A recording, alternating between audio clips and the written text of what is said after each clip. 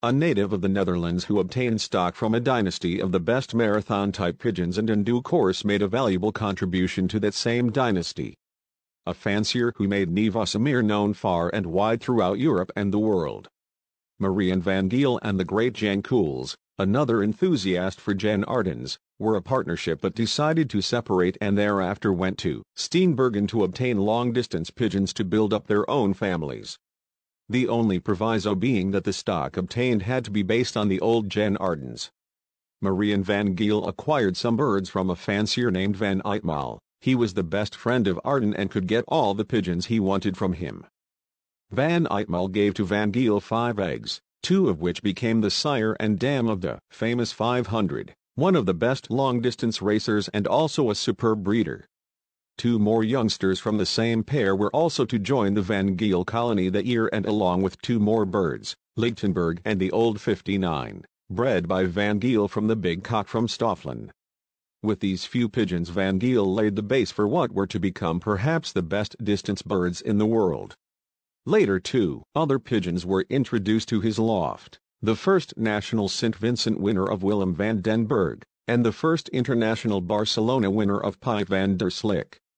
This formed the basis of the wonderful Van Geels. However, the future success of this family of pigeons did not come about through the chance matings of blue-blooded birds. No. The owner epitomized the thinking fancier and hours of thought went into preparing the groundwork for his potential enterprise. As the master breeder, which he was, Marijn van Geel's course was that of inbreeding. In fact, he was always reluctant to cross other pigeons into his family. This strategy paid off dividends for within a brief period of time. Van Geel was considered one of the very best Dutch fanciers, especially from the start of the 1960s onwards. Perhaps most important of all that this master of breeding technique kept the Ardens as they were during the 1950s. For even 25 years after the death of Arden, the Van Geel Ardens were true to type and performance. What a family!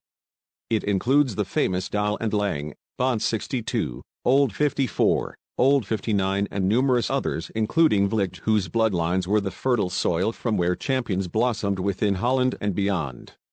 There is no doubt that Van Geel was an outstanding master of the pigeon art and indeed, in the opinion of many, a genius of the sport. In 1967, the crass white pencock was born in Nieuw Vossemeer. In the beginning as nobody but soon he got the name Dole, this because he already liked to play in the nest and after the flights had the habit of flying for a long time. Because of his special appearance of physique and a superior colored eye, Marijn quickly recognized his breeding value. But first Marijn kept flying with Dole, and it took until mid-1975, until he saw his many good racing performances crowned as an 8-year-old pigeon by winning twice a third national in 4 weeks' time. Let us consider the great Dole who died in 1985 at the age of 18.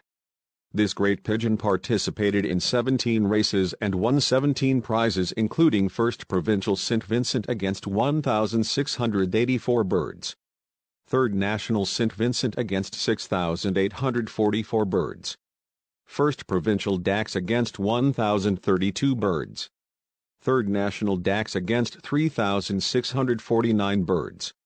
Ninth provincial Limoges against 1,610 birds.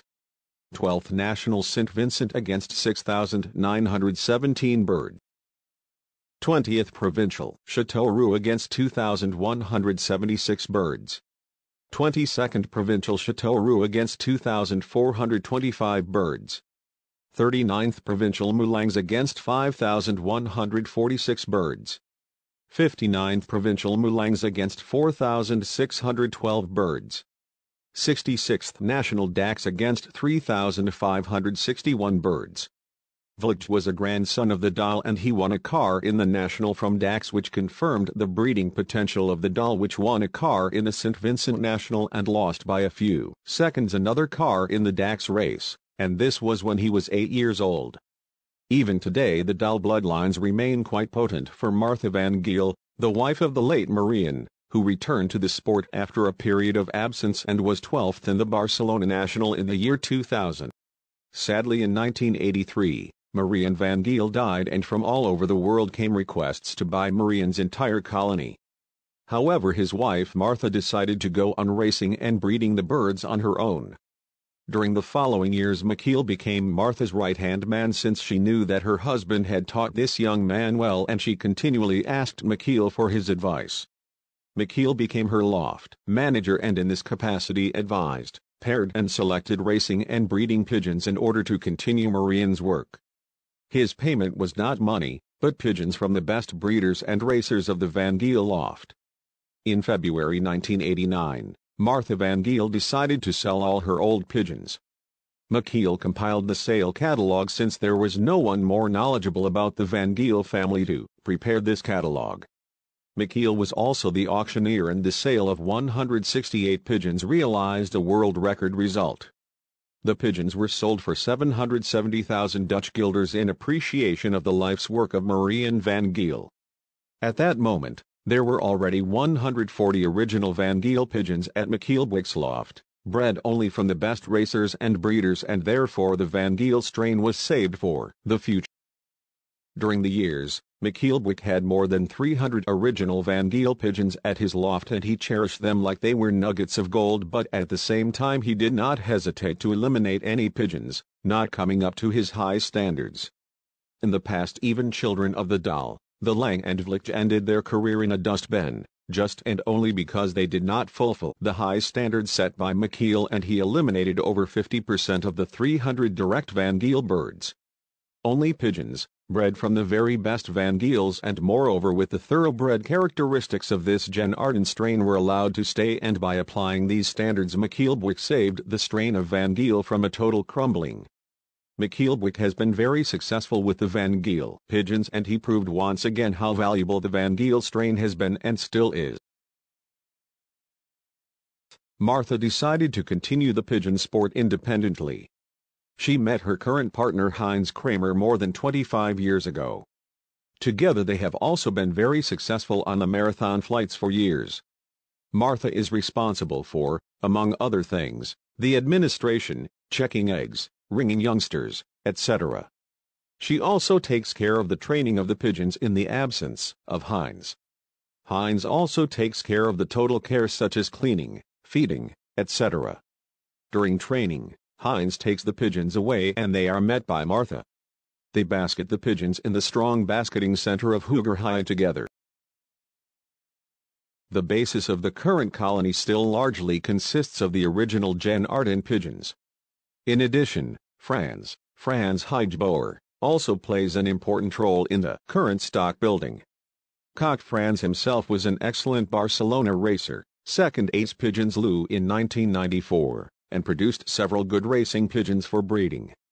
The cock Quasimodo was bred from descendants of the Dole, Vlekje and Frans.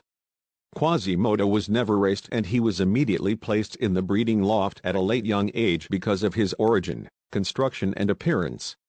He developed into a super breeder and the basis of many of the current successes. In 2019, Martha van Geel is the glorious winner of the prestigious PIPA IATP ranking. For this championship, the first nominated pigeon in the 6 international extreme long-distance races in which all countries participate, Pau, Barcelona, St. Vincent, Marseille, Narbonne and Perpignan, counts.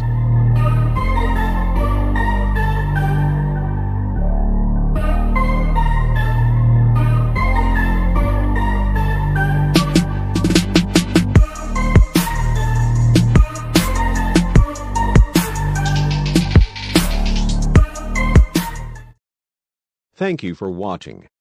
Until next time.